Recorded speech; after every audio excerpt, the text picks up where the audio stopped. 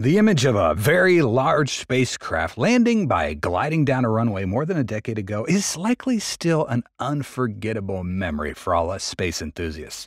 But that doesn't mean we can no longer have a chance to witness such an awesome spectacle. The technology of the space shuttle has been reinvented for the modern era under the name Dream Chaser. Let's find out more on today's episode of Alpha Tech. And before we get into today's content, we just want to let you know, first, thanks for checking out this video. We are very close to hitting 100,000 subscribers, so if you enjoy space news and analysis like this, please press that subscribe button, and that way you'll never miss out on any of our daily videos. Now, let's get into today's news.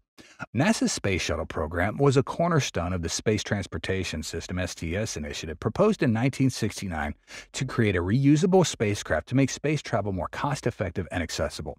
Unlike previous single-use capsules, Space Shuttle was designed with a versatile spaceplane in mind that could launch like a rocket, operate in orbit as a spacecraft, then come back down to Earth as a glider landing on a runway.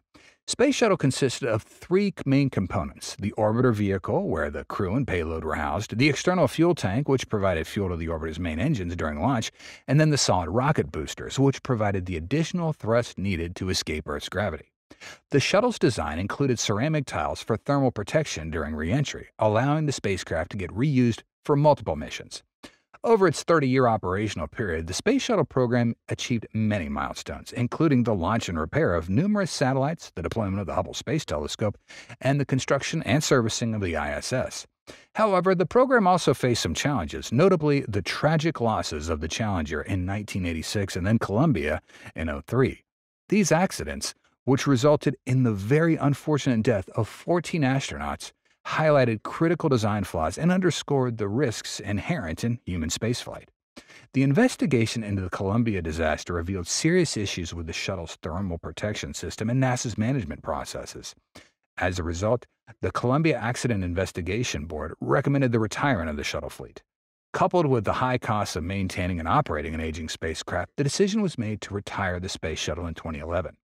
Following the shuttle's retirement, NASA relied on Russia's Soyuz spacecraft to transport astronauts to and from the ISS until the advent of SpaceX's Crew Dragon in 2020.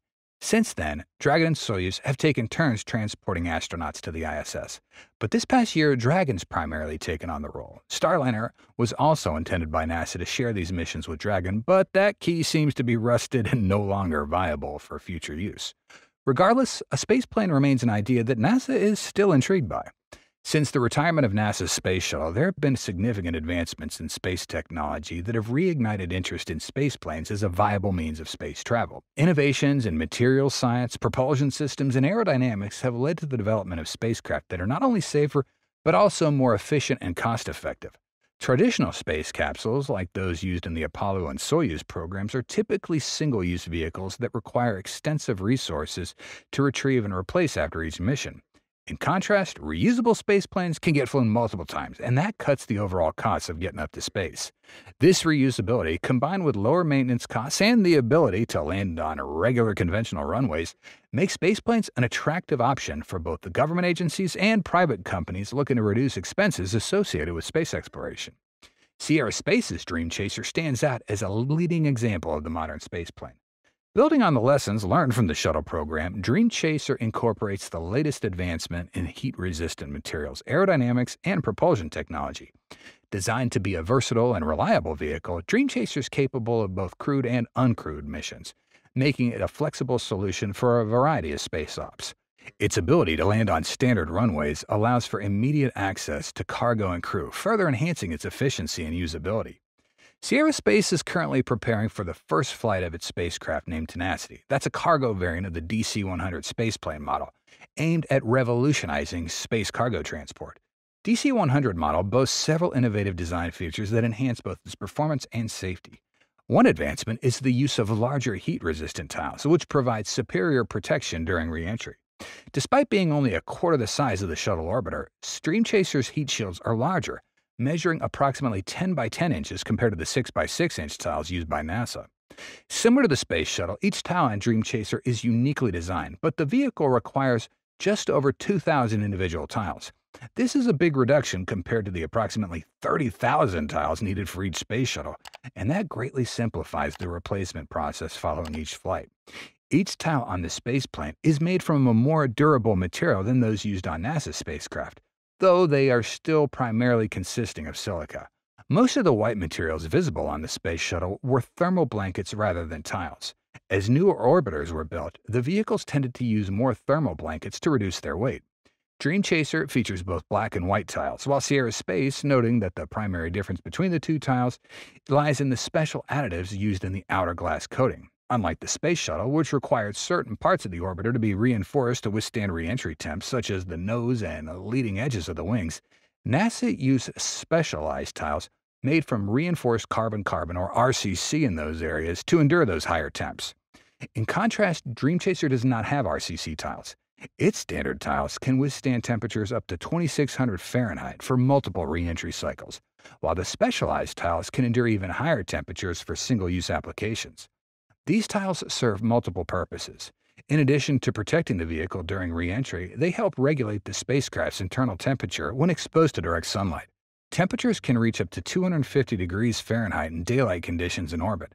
The tiles help maintain a stable temperature for experiments and eventually for the humans inside. Complementing the DC-100 is the Shooting Star cargo module, which extends the spaceplane's cargo capacity. It's a 15-foot-long attachment to the back of the Dream Chaser that can carry up to 10,000 pounds of additionalized pressurized and unpressurized cargo, such as scientific equipment and supplies to the ISS during NASA resupply missions. The Shooting Star module is designed not only for cargo transport but also for waste disposal. During its mission, it can handle critical waste before separating and burning up upon re-entry, thereby maintaining the cleanliness of space operations. The launch and re-entry process for Dream Chaser is meticulously engineered to ensure safety and efficiency. Initially, the spacecraft and its Shooting Star module are encapsulated within a payload fairing on a rocket, protecting them from debris and reducing the ascent load. Once in space, the rocket deploys the Dream Chaser, which then unfolds its wings and solar panels to enter flight configuration. It'll then extend its landing gear and test its systems and performance before docking. These tests include successful communication with the ISS and following its commands, such as holding position and retreating when requested. Just before docking, it will stop 38 feet from the station and wait for the Canadarm2 robotic arm to grab a fixture on the cargo module. Upon completing its mission, the spacecraft comes back to Earth, with the Shooting Star module detaching and burning up in the atmosphere, while the DC-100 lands on the runway. This design allows for a quick recovery of valuable cargo and facilitates efficient turnaround for future missions. Future flights may carry up to 11,500 pounds of cargo, bringing back up to 3,500 pounds of cargo to Earth, and be ready for launch again in just 24 hours. After docking with the station, it stays there for 45 days before being detached. It'll then wait for an opportunity to return home where the weather and landing conditions are favorable. The Shooting Star module detaches and burns up in the atmosphere, while Dream Chaser lands on a runway. The onboard computers will commit to the return flight path, and the spacecraft will glide to the landing point at the Launch and Landing Facility at Kennedy Space Center. Of course, that assumes that all goes according to plan.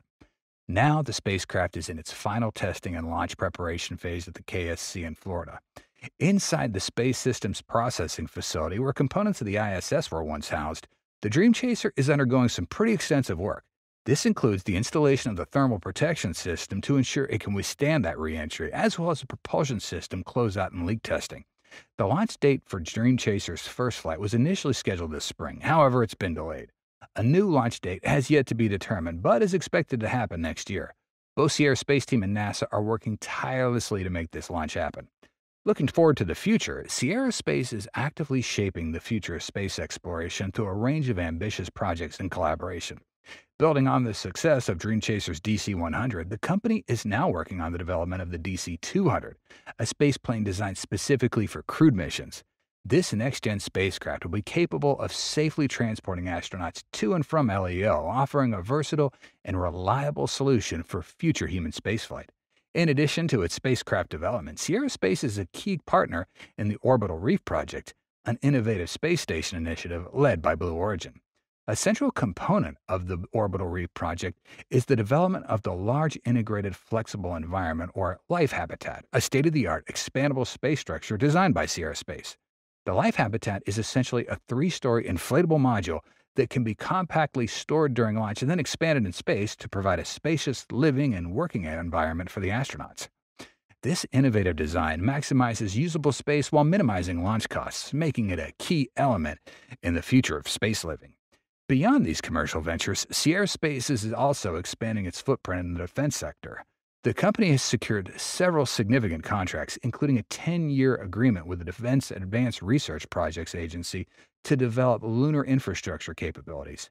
This project focuses on extracting oxygen and storing energy on the moon, which are critical for sustaining future lunar missions.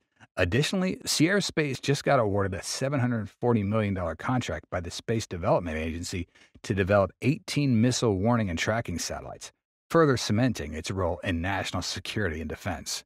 And that concludes today's episode. Thanks for watching, and see you next time.